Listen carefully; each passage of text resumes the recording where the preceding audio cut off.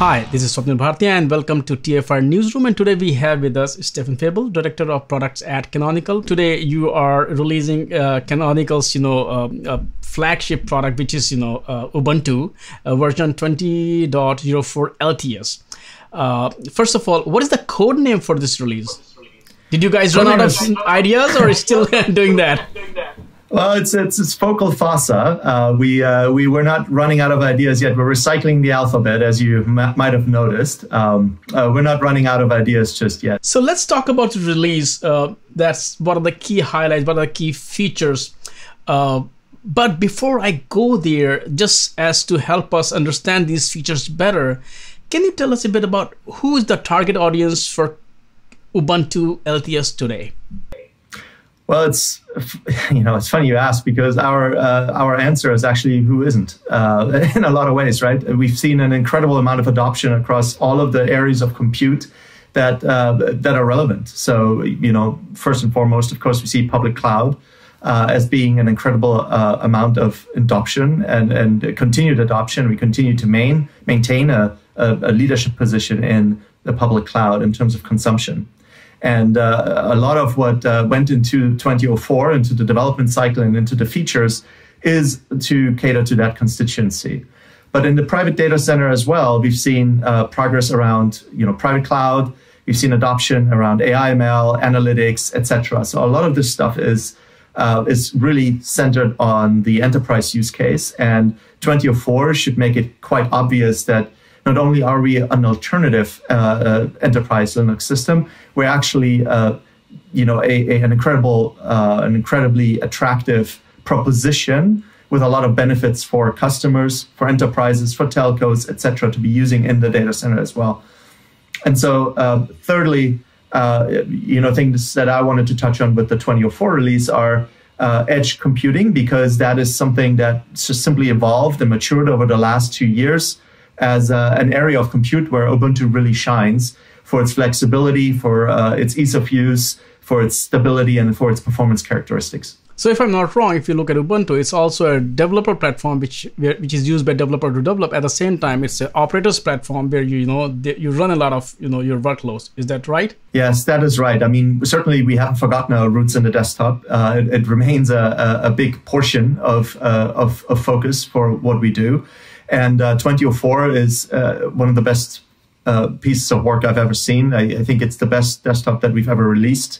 We focused especially around, on the developer, around container-centric development, around AI, ML. We've done an incredible amount of work over the last few years trying to get the right developer substrates onto the local workstation, and then by extension also onto devices. Can you talk about some of the key features, key highlight of this release? One of the features that I think is most interesting is that in a lot of ways we've seen, well, it's not actually a feature, but in a lot of ways we've seen endorsement, right? So you talk to to software folks, people who are publishing software in an app store, in a software store, and increasingly they're doing this on our app store, right, on the Snap Store, where we offer all of the compelling tools and desktop programs that our users are interested in, and a lot of the cross-platform frameworks such as Electron play a large role here. So when you look at the Ubuntu desktop today, you actually see the availability of all of the market leaders, if you will, in their category around IDEs, around media players, streaming players, etc. Right? So you see just an incredible amount of endorsement there. And so from that perspective, it really unlocks the developer to be working with Ubuntu, because they can access all of the software that they're used to, and they can use all of the collaboration software that they're used to. For example, we have this interview over Zoom, right? So there is a Zoom client for Ubuntu, same as Skype, etc. And it's not just third-party enthusiasts who are developing this. Is actually market leaders in their space who are submitting their applications. Since you mentioned that we are talking over Zoom, we should be actually doing it in person. The reason is the crisis that we are going through right now. This crisis is actually, kind of change the way we look at the infrastructure, the way we look at security, the way we look at how our employees get access to, the enterprise, software. because you are no longer secure and safe inside your corporate firewall and environment. You are working remotely in terms of easy access, move to the cloud, and security. So I just want to hear your perspective, from the open source world, and which is distributed, and from the Linux and Ubuntu perspective. How do you think this will change the way we build system, we secure system, and we give access to systems? It's a great question, because we have spent the majority of the last 2 years thinking about exactly this problem, right? When you think of Ubuntu, you don't just think of a Linux operating system. Yes, of course we are, and we're very proud of everything that we do in the hardware layer, in the certification, the silicon enablement, the cloud enablement. We're very proud of the work that we do in the kernel, in our collaboration with the upstream partners, but also, of course, with, again, the silicon partners and the hardware manufacturers around the world, where we have done just an incredible amount of step up in 2004 over the last 2 years in terms of the coverage of hardware, the compatibility, and the performance work. But then it also goes into the apps, right, and into the larger open source ecosystem. And in a lot of ways, you can think of this as an answer by brick and mortar business, or maybe more traditional businesses, to Silicon Valley innovation, right? All the things that the Silicon Valley brought to the table in terms of outperforming, out-innovating, the competition and entering the market and disrupting it. Those technologies are now actually adopted by enterprises that have traditionally been focused on much more, traditional means of creating software. So we see a lot of adoption there of enterprise focused open source. And in addition to that, actually, we've seen a lot of open source being created by parties that aren't in the business of publishing software. They're just publishing or creating this open source software as participants of the open source community, but they have no interest in, for example, taking on a support contract under SLA, or covering security. So I think here's where we saw an incredible amount of opportunity for us, and we're proud to expand on our extended security maintenance product, which not only covers now the main core OS piece plus the desktop, which has always been included for free and will remain and continue to be included for free for 5 years as an LTS. But we've also expanded that both in duration up to 10 years and also in coverage, in terms of coverage, by also adding all of the DEBs that are in Universe to our security coverage. So it's just vastly more coverage in terms of security patches, where we proactively go out and scan for upstream patches that have been made public, our 4 CVEs that have been published, and then making those available for free to community members, but for our commercial customers under SLA. Can you talk about some of the baked in security with this release, so that the system is kind of relatively secure by default? One of the features that we've included now, and that we're also actually going to backport to previous LTS releases such as 1804, is WireGuard VPN. So we've joined WireGuard as a member of the community, and we are proud to include it and ship it in 2004, fully supported. It's the next generation VPN protocol that has us excited, and we've seen just an incredible amount of interest in the user base as well as in the enterprise for more flexible VPN solutions that are easier to use, user friendly and secure.